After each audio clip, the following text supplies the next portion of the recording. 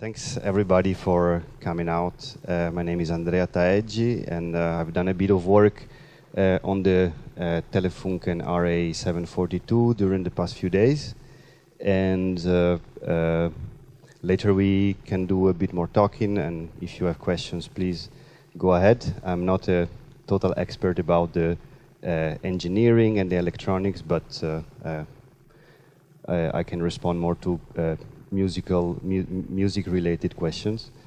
The basic idea is that I patch the panel in a way that I have like 4 different resonators that in synthesizer language would be the equivalent of oscillators. And so the nice thing about this machine is that it makes fantastic sine waves that can be damped. So the length of the wave becomes shorter, and it sort of resembles the natural decay of acoustic percussion. So that's something that I always found fascinating about analog computers, the percussive element, and yeah. And yeah, so there's a nice buzz that the machine makes by itself, coming straight from the cabinet.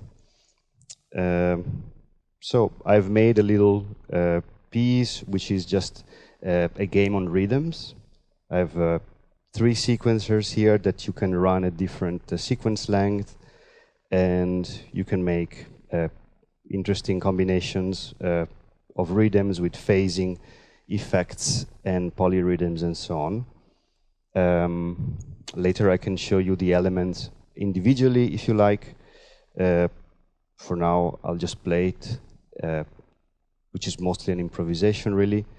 And later on in the talk, I will also show some of my music that I have on record, which is also recorded on an analog computer at the Willem Twee Studios in Holland, a different brand. So, there we go.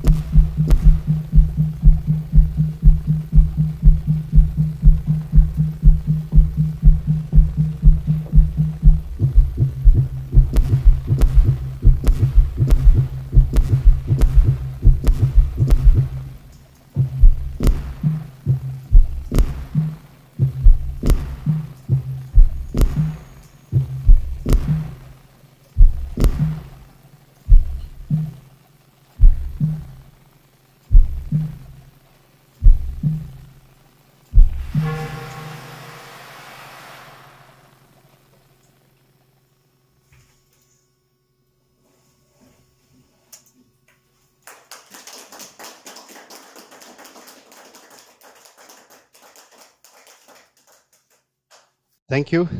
Uh, Maybe you would like to hear the individual elements, just to hear how the sine waves are controlled. And so this is one of the elements. It's a damped sine tone, and there is control for that, so you can actually make it longer.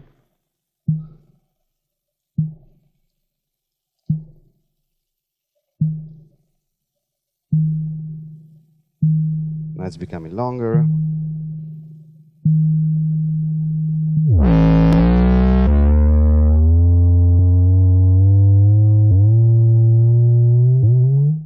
It's quite a beast. And yeah, the damping effect I find really beautiful. Like, it sounds a bit like if you have ever seen experimental drummers play a set. Sometimes they put like a tablecloth on the snare, they remove the snares, and it sounds like a muffled snare. So I always find it funny that like a machine which is first and foremost not even meant for music can resemble, in a sense, like muffled acoustic percussion.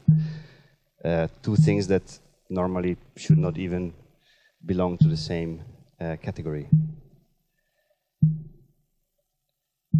And then the patch is such that you can also change the frequency, so the pitch of each and every oscillator. So the basic control is over the damping factor, so shortening, lengthening the sine wave itself, and then yeah, frequency control. And this whole setup is repeated 4 times over the machine.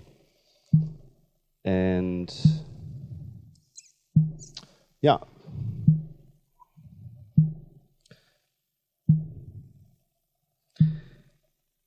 Yeah.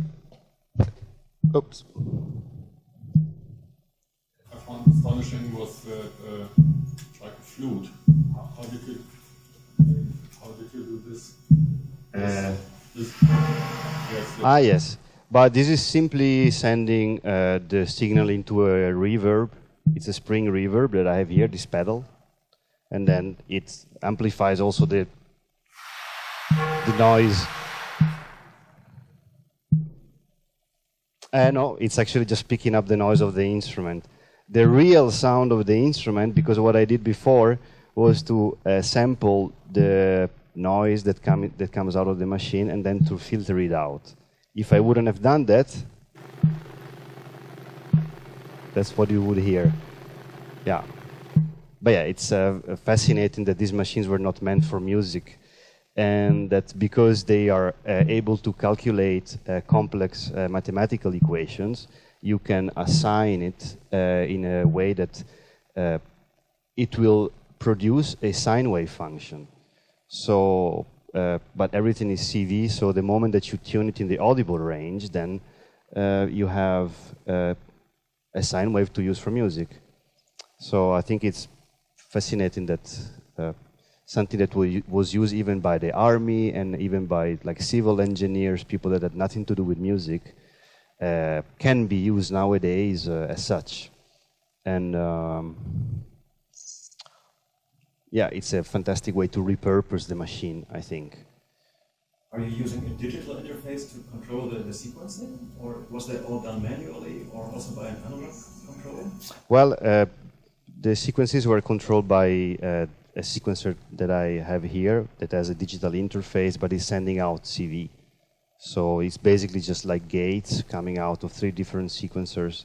And yeah, it's great that finally nowadays they build these machines that can send out CV, they can send out MIDI, and so that you can hook them up also to machines from 50 years ago.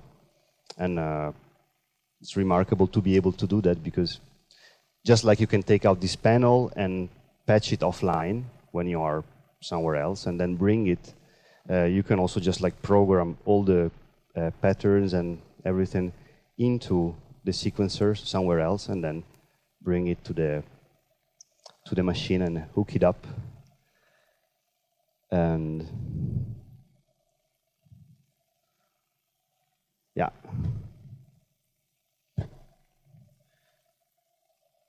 If you have more questions, you can go ahead. Otherwise, I can play some music I have on record.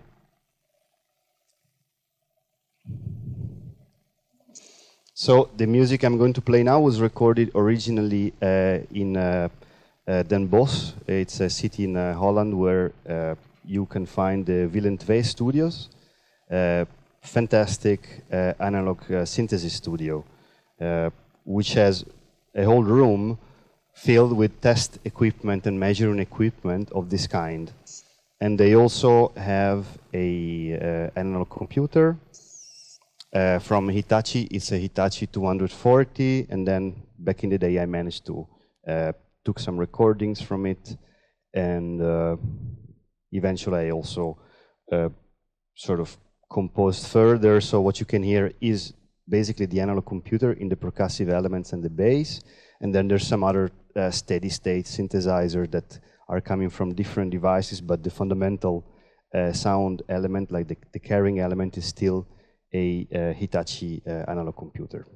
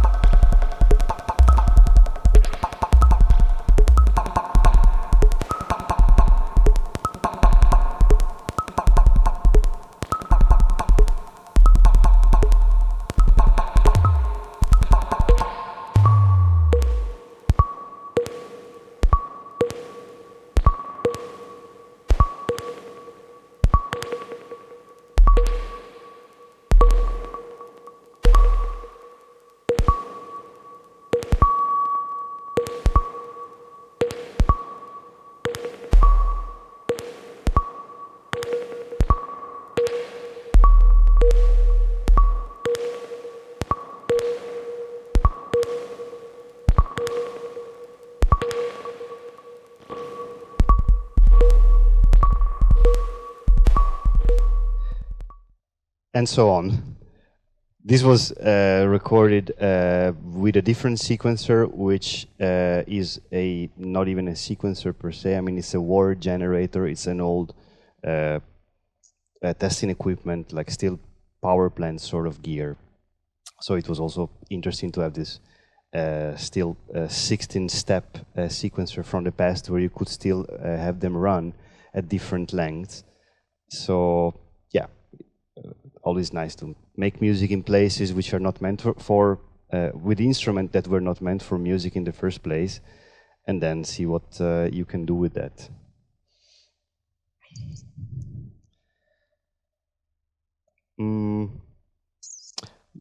If you have more questions, I can answer, or I can play some other music that I brought.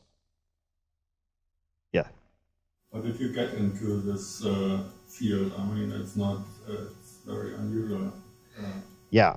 Well, I was the whole thing started because I mean, I've always done music residencies, if I could, in different places in Europe. You have EMS in Stockholm, where I've been a few times. You used to have STIME in Amsterdam, and being busy with electronic music, I went to these places a few times to do research and learn to use their instruments. And at some point, I got in touch with the people of Willem Twee. One of the studio technicians is Hans Kulk, and he's the guy who basically set up an incredible studio with these gears from the 60s. It fills the whole room. And then I was one of the first, probably the first, to apply for a residency, because at some point they gave this option. And I used to play at the festival that they organize in the same venue. And so we already knew each other. And then Hans Kulk showed me this place, and I was like flabbergasted.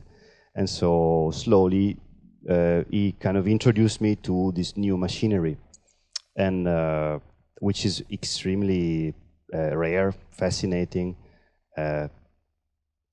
It's all that kind of gear that would be thrown away by sound institutes and research institutes in Holland. And what Hans did was drive in his car and go into the basement of these places and bringing it back. And then he's quite handy with electronics, so he would fix them. And then slowly, over the course of 20 years or so, he then realized his old studio, which is now available for research, for experimentation, for courses. So yeah, it's very special corner in this field. Yeah, but they are coming back.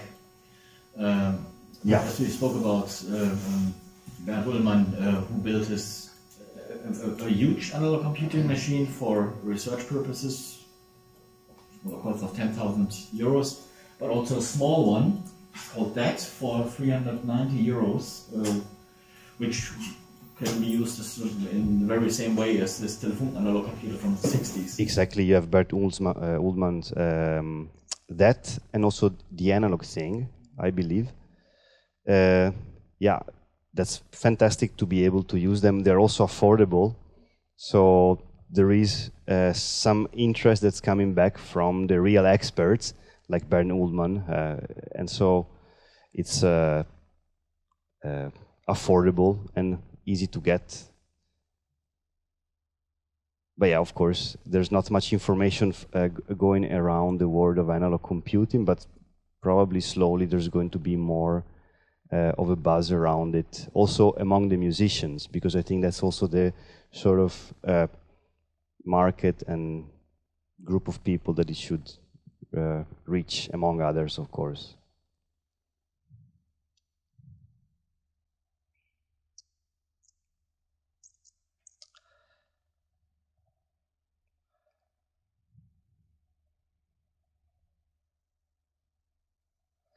Okay. As I read, you did some music with fungi. You did some music with mushrooms, fungi, mycelium. What kind of music is that? Well, that's a project. Well, I was fascinated by these new discoveries of mycelium, that it runs below the forest soil, And recent discoveries, they found out that the mycelium below the forest soil makes the trees talk to each other in a sense. Or basically the mycelium creates a symbiotic relationship to the tree roots. They exchange nutrients with each other, so it's a proper symbiotic relationship, but also they manage to inform trees which belong to the same patch of a possible virus, of a possible parasite, if there's enough water or not. So mycelium has become basically a new metaphor for the neural network, for the brain synaptic connection. So it's basically, technically, it's the biggest living organism on the planet. And it occupies all the forest soil, and only now we know about its ability to make trees communicate and talk. And so, yeah. So you use it as a metaphor? Yes, a metaphor for a human brain, for the electricity connection.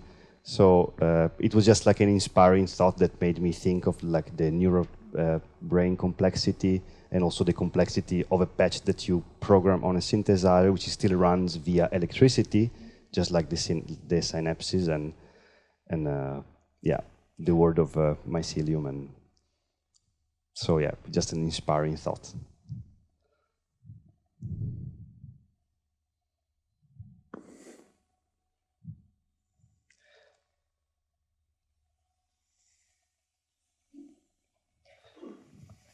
I can put some more music.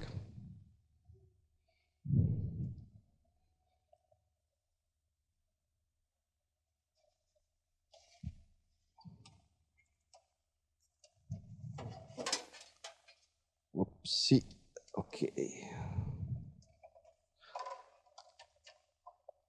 So this is also recordings with an analog computer that came out on a for a different project.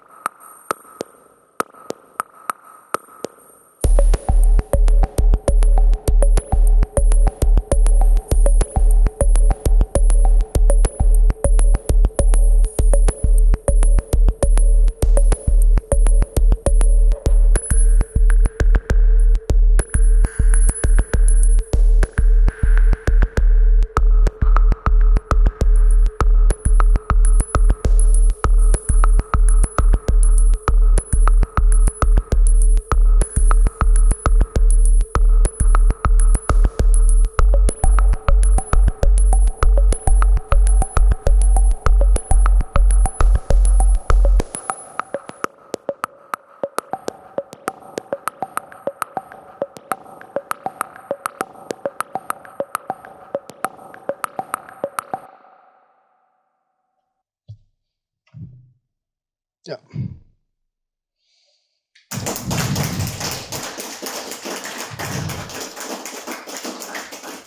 Thank you so much for coming out, and yeah, I would like to thank Signallabor and Stefan Höltgen for wanting to host my presentation, and also Bernd Uldmann for the online help that he gave me a few days ago when I was like, oh my God, why it's not working?